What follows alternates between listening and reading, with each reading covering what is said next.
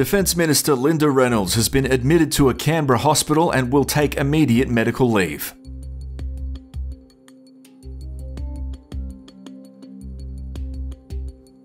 The news comes after days of intense scrutiny over the minister's handling of the alleged rape of staffer Brittany Higgins in Reynolds' private office in 2019.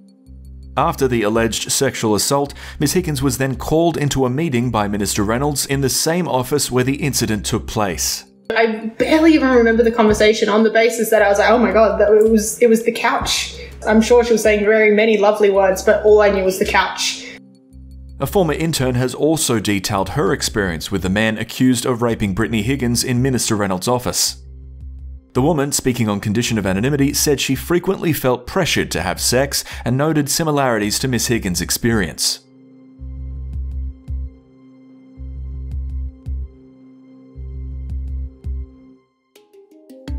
She then shared Facebook messages where the accused Liberal staffer referred to the couch in his senator's office.